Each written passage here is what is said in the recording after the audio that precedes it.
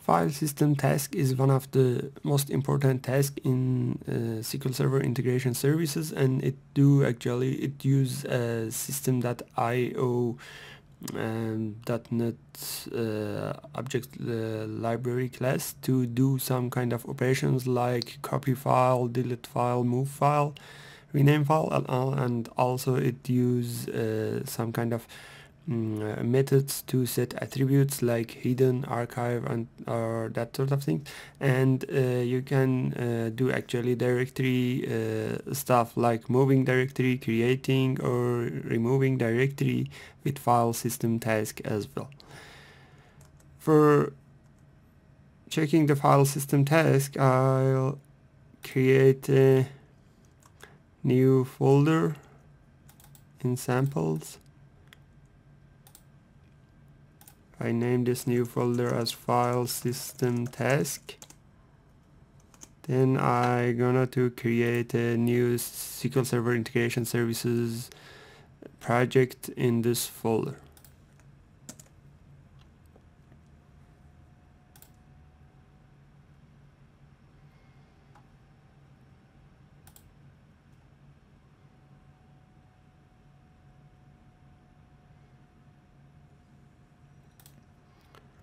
Okay, I choose integration service projects from templates. I choose the path.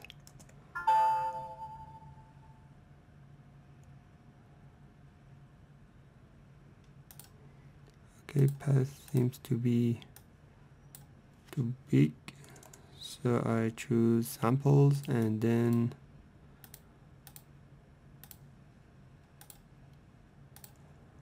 I remove file system task from here. I name this solution as control flow tasks.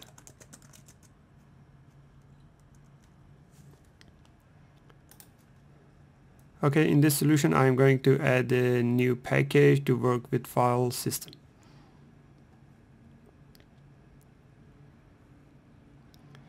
Okay, I renamed this package as file system task.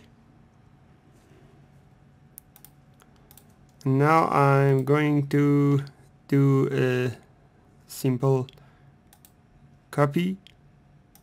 For example, suppose that we have a Word document file here, sample document, and we want to put this in archive folder.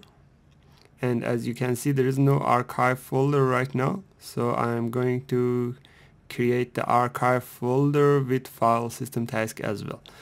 One of the important usages and common usages of the file system task is to archive files. When files coming through a shared folder or through a directory on server, you can archive those files before and after the ETL, and then you can do some kind of reconciliation in your ETL jobs as well. And good things about file system task and many other tasks in control flow are that they are accepting variables. So source and destination can be variable in file system task. In this example, I will try to copy the sample document to an archive folder. The archive folder, I put the archive folder in C drive.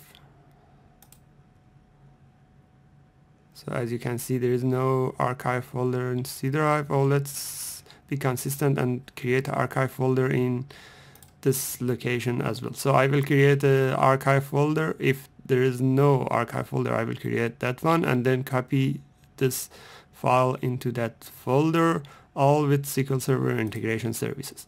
First of all, I need to have variables. I right click on this area, choose variables. This is the variable pane. I create a new variable. I name this variable as source file path. I choose data type as string. I will talk about variables and their data types more in the future. For now, we just focus on running this sample. So the value of this variable, I want to keep the value of this variable as the path of this file. So I copy the directory address, put it in the value, and at the end I put sample document.docx. So this is our variable or source file path variable. Another variable I want to create, when you hit this button, this will create a new variable, is the destination folder.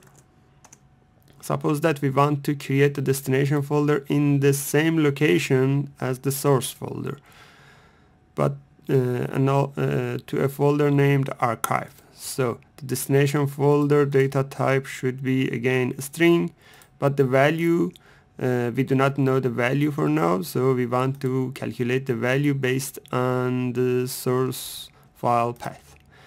So one of the way to do some kind of calculations and functions in SQL Server integration services is expressions. Expressions are a specific language in integration services which is similar to C#, but not this is not equal to C#.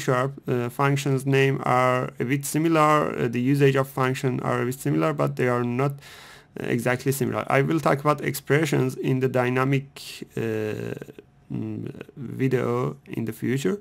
So for now I just use expression task. I drag and drop expression task from SSIS toolbox. This is completely new task in SSIS 2012. I renamed this task as generate destination folder path. When I double click on this task, you can see that there are three panes here. The first pane is variables and parameters. We have source file path and destination folder here, and the right pane actually has the list of functions to do some kind of expressions. For example, one function is a lower, which will actually return lowercase of the specific string. And here in the expression you can write your own expression, and when you evaluate expression you will see the evaluation result. For now I want to actually find the folder of the folder out from source file path. So one of the string functions, which is token count, will return number of tokens in the specific string. I use token count and I set source file path here, and for the delimiter I choose double backslash. The reason of using double backslash is that the single backslash is reserved character, so we use another for kind of literal things. So when I evaluate this expression, you will see that we have 7 tokens. 7 tokens means that E is one token, data another token. Each character string between these two delimiters can be a single token. So the next part of this is that to get the latest token of this string, so I use source file path again, and I use same delimiter expression. I want the token, the last token, so I put this in, so I put that one in occurrence. So you will see that we actually get the file name of this. So for fetching the folder name, we just need to replace this part with a empty string. So I use replace string here, and in replace string I say that I want source file path, and our search expression is the file name, and we want to replace it with the empty string. So you will see that we are able to get the folder, the source folder with this expression. So, and right now we want to create an archive folder, so I put the archive here, and you will see that the archive folder generated with this expression. And for putting this result into destination folder, I put destination folder variable here and an equal character here. This means that the result of this expression at this stage will be loaded into this variable.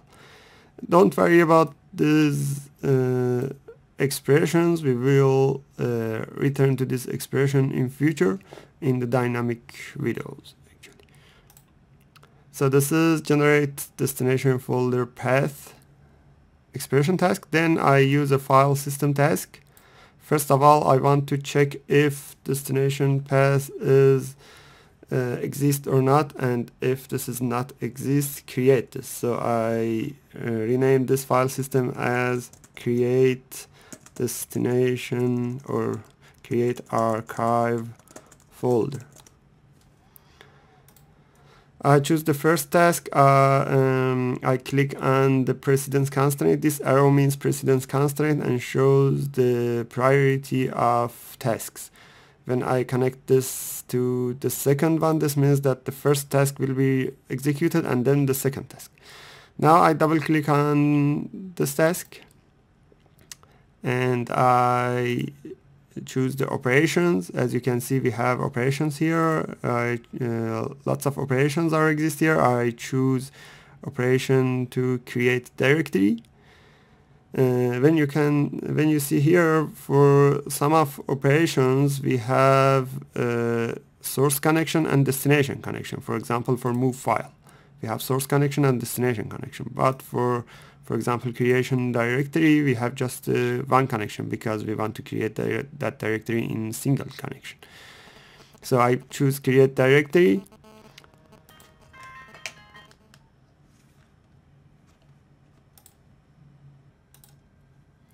I choose operation as a create directory, and I choose source path. Is source path variable? Yes, source path variable, and source variable should be actually the directory that we want to create, the actual path of directory that we want to create. That directory path is actually in destination folder variable.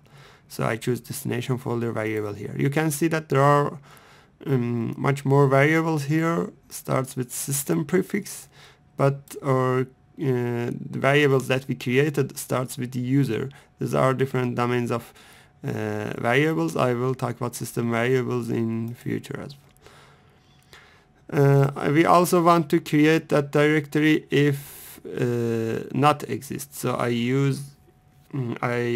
set the use directory if exists to true. This means that if directory exists, then this will not be overwritten. So that's it. I hit OK, and this will create the archive folder. You will see that red button here. This means that we have an error in this task. When I hover mouse on this red button, this shows that variable destination folder is used as a source and destination or destination and is empty. The reason of that is that our destination folder is empty, but it will be populated in this stage, so it will have values in this stage, but SSIS right now are in the validation step, and check this in compilation step. So we have two ways of get rid of this error button, because this is just for compile time, and we will not see this error message in runtime. So a way to get rid of this is to set a default value here, and this default value will be overwritten in this step at runtime. So we do not need to be actually worry about the default folder. I set it, for example, to C test, and when we go back here, you will see that this message are gone. Another way to do that is to set delay validation of that task to true, that I will talk about this in the future. Okay, now I want to put another file system task, and this file system task intends to copy file to archive folder. So after creating archive folder, we want to copy that file to archive folder. I connect the precedence constraint after that, create archive folder to this new file system task. When I double click on this, the first operation and default operation is copy file. We want to do same, and our source path is variable. So I choose variable. We can choose source path as a direct address. So if I leave this as false, I can choose the source connection. I can create a new connection to an existing file directory or something like that. But for now, we are using variables. So I choose a source path variable to true, and source variable is our source file path. And our destination is the directory that this file exists. Is destination path variable true, and our destination variable is destination folder. And do we want to overwrite destination? This means that if that file exists, should be overwritten or not. I choose true. So that's all. This is what we created for doing this archive thing. I save this, I go back to that folder, and you will see that we have sample document, but we don't have a archive folder here. And when I run this package,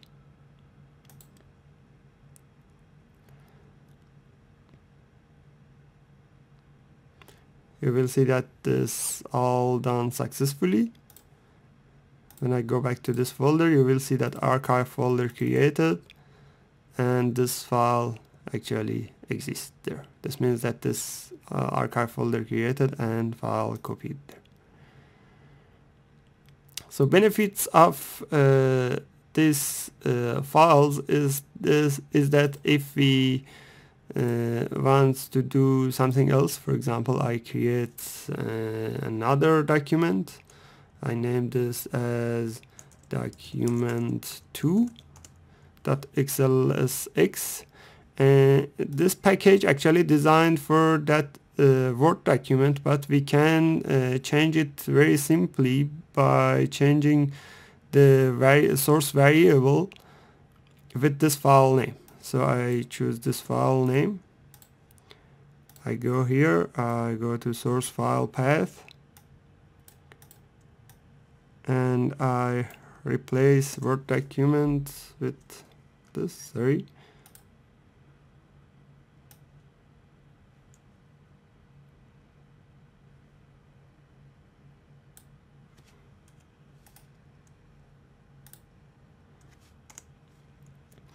So now when I run this package again, you will see that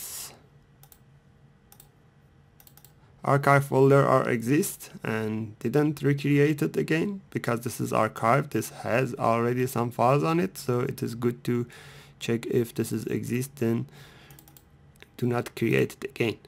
And this is our new document. So benefits of variables and expressions are that we can actually make our package more dynamic, and the greater dynamic value of this package and this solution can be loop structure here to loop around all files in source folder and archive all of them in the archive folder. I will continue this sample in